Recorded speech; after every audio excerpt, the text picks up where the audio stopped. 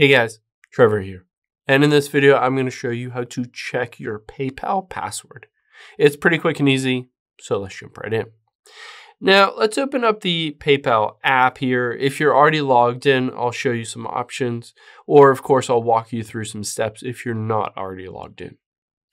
So let's tap on your profile icon at the top right here. And you'll be able to see towards the bottom is login and security. Let's tap on that. The nice thing is that your PayPal can essentially remove the option or need for a password.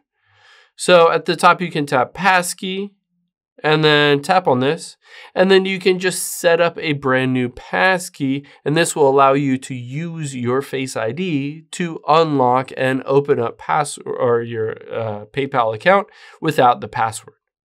So you can see Face ID I've turned on. So this is a good option if you don't remember the password, but you just want to be able to use your face to be able to log in.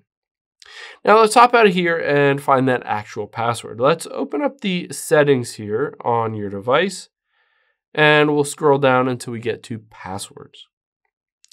Now all we need to do is search for PayPal here and tap on it. You'll be able to see my username, and towards the bottom here is the password associated with my account. Of course, this is for an iPhone or an Android, and these are the passwords that are stored on your device.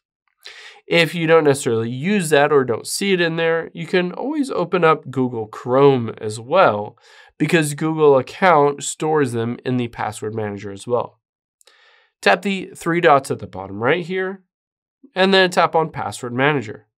And you'll be able to see all of your passwords that are associated with that specific Google account. Again, you can just search for PayPal on this list to see if that password shows up, so you don't have to go through the entire process of changing that password to something new.